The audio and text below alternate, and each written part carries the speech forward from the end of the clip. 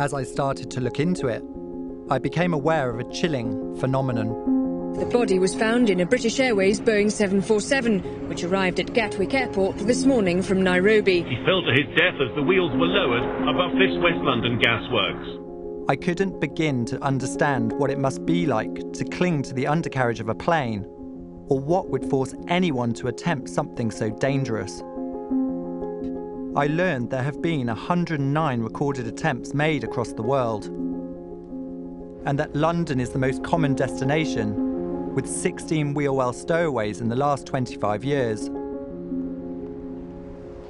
We looked out of the window and we saw this young black guy laying there. His head was on the curb and there was brain matter spread across the pavement and on some of the cars. You can imagine the fear, all of a sudden realising that the air up there is thin, freezing, rather like being on top of Mount Everest.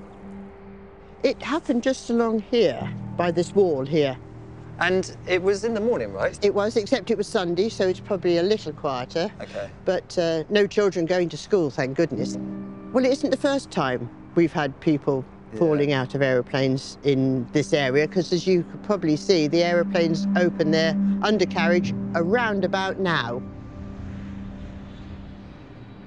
As soon as I got here and saw the state of the body, he was mangled. You know, there was a lot of blood splattering. Some of his brains was on the car over there.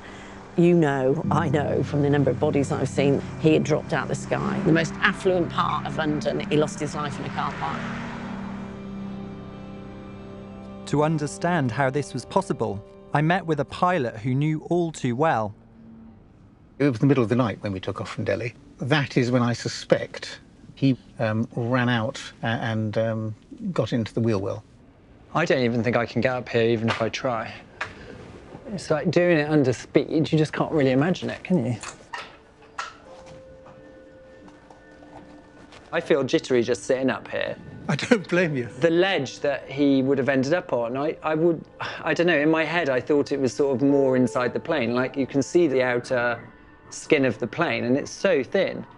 In terms of warmth and in terms of oxygen, he's literally, he may as well be outside. Indeed. I'm trembling. This is scary. I don't like it at all. Yes. No, I think it's terrifying. There was no light, so far as I'm aware, in there. So how he found somewhere to lie, I have no idea. Why would you do this to yourself? There's something really unpleasant about thinking about this was the place that he lost his life. Absolutely.